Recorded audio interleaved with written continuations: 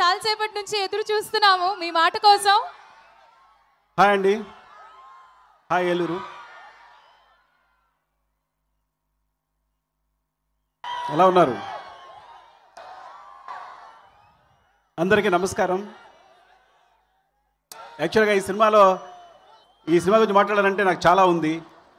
మొట్టమొదటిగా నేను కార్తీక్తో మొదలుపెట్టాలి ప్రయాణం. కార్తీక్ నా దగ్గరికి ఒక మంచి కథతో వచ్చాడు చెప్పాడు, కానీ నాకు పెద్దగా నచ్చలేదు. కానీ నేరేషన్ చాలా బాగా నచ్చింది, చాలా బాగా నేరేట్ చేస్తున్నాడు. కార్తీక్ కథ చెప్తున్నంతసేపు మనం అలా ఉండిపోవచ్చు, అంత బాగా నేరేట్ చేస్తాడు. సరే, ఇంకా వేరే కథతో రమ్మన్నాను.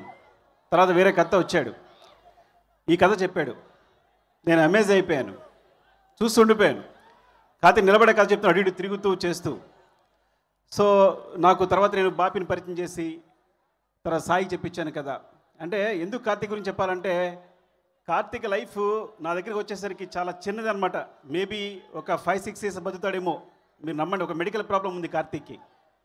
వాళ్ళ మదర్ తన కోసం హైదరాబాద్ వచ్చేసి తను కూడా ఉంటూ, సో తన లైఫ్ చాలా క్రిటికల్ కండిషన్లో ఉన్నప్పుడు సినిమా డైరెక్ట్ చేసి పోదాం అనుకున్నాడు.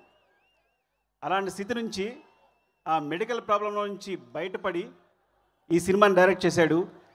నాకు ఆ మెడికల్ ప్రాబ్లం తెలుసు కాబట్టి నాకు కార్తీక్ని ఈ సినిమా ఒక సినిమా కంప్లీట్ చేసిన తర్వాత చూడడానికి నాకు చాలా ఆనందంగా ఉంది, చాలా ఎమోషనల్గా కూడా ఉంది. నేను తన స్థితి చూశాను కాబట్టి. స్టెరాయిడ్స్ మీద బతికేవాడు, స్టెరాయిడ్స్ కంటే కానీ ఆ రోజు తనకు గడవదు, తన ప్లేట్లెట్స్ పెరగవు. అలాంటి స్థితి నుంచి తను బయటకు వచ్చి సినిమా డైరెక్ట్ చేయడం కార్తీక్. అండ్ మేబీ మీ అమ్మగారి ప్రార్థనలు ఏమో నిజంగా, అంటే అమ్మ ఆశీస్సులే నీకు నిజంగా ఈ సినిమా ఇలా రెడీ కావడానికి. అండ్ అందుకని గొప్ప విషయం ఏంటంటే, సినిమాని చాలా బాగా డైరెక్ట్ చేసావు. కథ బాగా చెప్పేవాడు బాగా డైరెక్ట్ చేస్తాడని అందరూ అంటుంటారు. అంటే ముఖ్యంగా మేము నమ్ముతాం. ఈ సినిమాని అంత అద్భుతంగా చేశాడు తను. So he worked for everything and we just supported. Just ముందుకెళ్ళడానికి నేను జస్ట్ సపోర్ట్ చేశాను అంతే. తను అలాంటి సపోర్ట్ కావాల్సి వచ్చింది కాబట్టి నేను సపోర్ట్ చేశాను. ఈ కథ మంచిగా రాసుకుని చక్కగా సినిమా తీశాడు. అండ్ ఈ సినిమా చాలా పెద్ద హిట్ అయ్యి చాలా పెద్ద సక్సెస్ కావాలి. కార్తీక్ చాలా మంచి పేరు వస్తుంది అండ్ ఇండస్ట్రీలో చాలా మంచి డైరెక్టర్ అవుతాడని కోరుకుంటాను. Love you Karthik. And Prasad గారు ఏంటంటే, నేను జగడం సినిమా ఫ్లాప్ అయినప్పుడు నన్ను ఎవరు నమ్మలేదు. కానీ ప్రసాద్ గారు మాత్రం మంత్రి నాకు కొంత మనీ పంపిస్తున్నాను నమ్మారు. ప్రొడ్యూసర్గా నెక్స్ట్ సినిమా ఆర్యా 2 చేయడానికి కావాల్సిన అవకాశాన్ని ఇచ్చారు. ఆ విషయాన్ని ఎప్పటికీ మర్చిపోలేను. Thank you sir. ఆల్వేస్ మీకు ఎప్పుడు నేను రుణపడి ఉంటాను. మీరు ఈ సినిమాలో ఈ కాలేజీలో పాస్ అయినా పాస్ అవ్వకపోయినా. And thank you. And Shyam Das సినిమాగ్రాఫర్ ఉప్పెనకు చేశారు, మా ప్రొడక్షన్లో ఉప్పెన చేశారు. ఈ కథ బాగా నచ్చి తను అమేజింగ్ విజువల్స్. నిజంగా ఎప్పటికప్పుడు నేను కార్తీక్ చేస్తున్నప్పుడు ఒక విజువల్ చూపిస్తుంటే వెంటనే శ్యామ్ దత్ గారు ఫోన్ చేసి చెప్తుండేవాడిని, చాలా బాగా చేశారు సార్, చాలా బాగా చేశారు అని. సో ఈ సినిమాకి ఈ విజువల్స్ రావడానికి, ఒక మంచి కథగా తీర్చిదిద్దుకోవడానికి, రేపొద్దున ఈ సినిమా సూపర్ సక్సెస్ అయితే అందులో చాలా పాత్ర మీదే ఉంటుంది. Thank you so much Shyam Dutt గారు. అండ్ సంయుక్త, నేను తెలుగు అమ్మాయి అనుకుంటాను, అంత స్పష్టంగా మాట్లాడేస్తున్నాను. తెలుగు ఎలా వచ్చిందో నాకు తెలియదు. నేను ఇంత అనుకోలేదు. ఒక్క పదం కూడా తప్పు లేదు, స్లాంగ్ కూడా లేదు. And you have done amazing job in this movie. ఈ క్యారెక్టర్కి నేను యాక్చువల్గా అనుమానపడ్డాను సైమిత కరెక్ట్ కాదేమో అని, కానీ కార్తీక్ నమ్మాడు. నేను ఈ సినిమాకి ఈ హీరోయిన్కి పెద్ద కళ్ళు ఉండాలనుకున్నా. సో అలాంటి కళ్ళు లేవి అమ్మాయికి అనుకున్నా.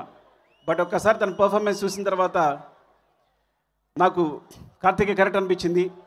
చాలా చాలా చాలా చాలా చాలా చాలా బాగా చేసింది, చాలా అందంగా ఉంది సంయుక్త. And wish you all the best Samyukta. Thank you. And బాపి and Sai, ఎవరైనా మర్చిపోతున్నానేమో. అండ్ అజనీష్ కూడా కార్తీక్ ఎంచుకున్న టెక్నీషియన్స్ అంతటిని.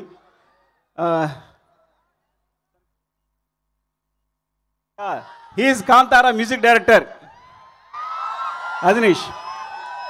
ఈ సినిమాకి అద్భుతమైన సౌండ్. బికాజ్ విరూపాక్ష అనే సినిమాకి ఇలాంటి థ్రిల్లర్స్కి, ఈ హారర్ థ్రిల్లర్స్కి డెఫినెట్గా పెద్ద సపోర్ట్ బ్యాక్గ్రౌండ్ కావాలి.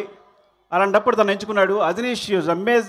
చాలా చాలా అంటే నేను ఒక 4 రీల్స్ చూశాను మొట్టమొదటి వచ్చినప్పుడు. చాలా చాలా సపోర్ట్.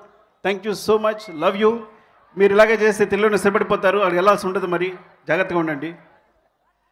అండ్ సాయితో నా పరిచయం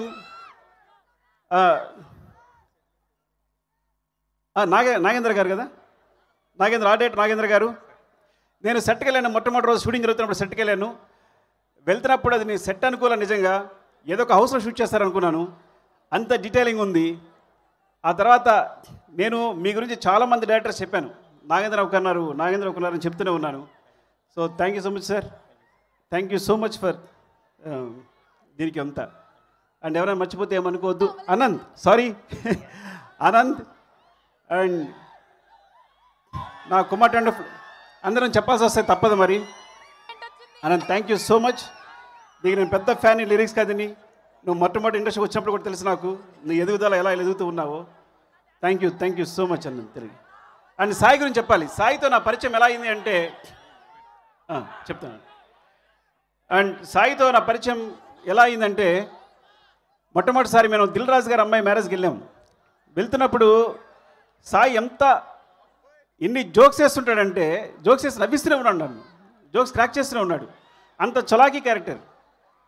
సో అందరు నవ్విస్తూ ఉంటాడు, మాట్లాడుతూ ఉంటాడు. అలాంటి సాయి ఒక్కసారిగా నేను విరూపాక్ష షూటింగ్ ఫస్ట్ డే వెళ్ళినప్పుడు మధ్యలో తను చూడడం కుదరలేదు. ఎన్నిసార్లు కలుద్దాం అనుకున్నా తను స్థితిలో కుదరలేదు వెళ్ళడానికి. విరూపాక్ష సెట్కి వెళ్ళినప్పుడు ఎప్పుడు నవ్వుతూ చలాకీగా జోక్స్ వేస్తూ, మీరు సాయి జోక్స్ వేస్తే నవ్వకుండా ఉండలేరు, రైటర్ సరిపోరు, అంతమంది జోక్స్ వేస్తాడు. అలాంటి సాయిని ఫస్ట్ డే షూట్కి వెళ్ళినప్పుడు చూసి నేను ఒకసారి శివరయ్యాను. నటించడానికి అక్షరం కూడా వలుకుంటున్నాడు. అలాంటి స్థితి నుంచి పట్టుదలగా కష్టపడి తనవి ఫ్రాంక్గా చెప్పండి, ఇది ఒక పునర్జన్మ. ప్రాబ్లం ఏంటంటే తనకు పునర్జన్మ కాదు, నటుడిగా కూడా పునర్జన్మ. బికాస్ ప్రతిదీ నేర్చుకున్నట్టే చిన్నపిల్లాడిలాగా తప్పట్లాడు చేసుకుంటూ ప్రతిదీ నేర్చుకుంటూ కేవలం తనకున్న పట్టుదల, మేబీ మీ అందరి అభిమానం వల్ల ఈరోజు తను పర్ఫామ్ చేయగలిగాడు. మొదటి రోజు చూస్తే మీరు సెట్లోకి వెళ్తే మీ కన్నీ లాగవు, అంత బాగా చూడండి. అక్కడ చూస్తే డాన్సెస్ చేసి ఇంత పరిగెడుతున్న సాయిని ఒక్కసారి చూస్తే మీ కన్నీ లాగవు. అలాంటి స్థితి నుంచి తాను కూడా తీసుకుని, మానసిక శక్తిని కూడా తీసుకుని ఈ స్థాయికి వచ్చాడు. అండ్ ఎంతో అద్భుతంగా చేశాడు ఈ సినిమాకి.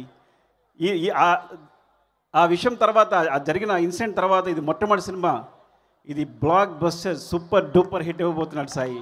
మీ అందరికీ చాలా పెద్ద సక్సెస్ అవుతుందని కోరుకుంటాను. Sai, all the best Sai, love you. And editor Naveen, very important. Naveen రంగస్థలం, నాన్నకు ప్రేమతో 2 సినిమాలు చేశాడు నాకు. ఈ సినిమాలో చాలా డెసిషన్స్ నవీన్ తీసుకున్నాడు. నేను ఏ సినిమా ఉన్నా నవీన్కి చెప్తాను. నేను ఇక్కడ లేకపోయి ఉండొచ్చు నవీన్, కానీ very crucial part నవీన్ది. Naveen, thank you so much. నువ్వు ఎంత బాగా ఎదుగుతున్నందుకు, సినిమాలు తీసినందుకు థ్యాంక్స్ చెప్తున్నాను. And love you so much. ఈ సినిమా సూపర్ డూపర్ హిట్ కావాలని కోరుకుంటున్నాను. మీరందరూ మంచి సక్సెస్ చేస్తారని కోరుకుంటున్నాను. Love you so much. ఎవరైనా మర్చిపోయానా సార్? మర్చిపోయాను మిమ్మల్ని సార్. మీరు అడిగారట కథ, నేను కథ చెప్తున్నప్పుడు మీరు ఒకసారి సుకుమార్ అడగండి నేను చేయొచ్చు అని అడిగారట. నేను సార్ని చేయమను, చాలా బాగుంటుందన్న ఒక మాటకి ఆయన కథ కూడా సరిగా వినకుండానే మొత్తం ఈ పాత్ర ఒప్పుకున్నారు. సార్ ఎప్పటి నుంచో మీకు నేను ఇంత ఫ్యాన్ని, సో అట్లాంటి, కానీ ఇంత యంగ్గా మీరు ఇంకా ఫాలో అవ్వగలుగుతున్నారు నాకు అర్థం కావట్లా. So thank you so much sir. నేను ఎవరైనా మర్చిపోతే ఏమనుకోవద్దు. అండ్ ప్రొడ్యూసర్, నువ్వు మాట్లాడలేదు కదా, సరే. Thank you Bapi, love you Eluru, thank you so much. Yes, thank you so much, sir. Thanks for the wonderful words. ఇప్పుడు we'll move on to Tej గారు. ఇప్పుడే మాట్లాడట్లేదు, ఒక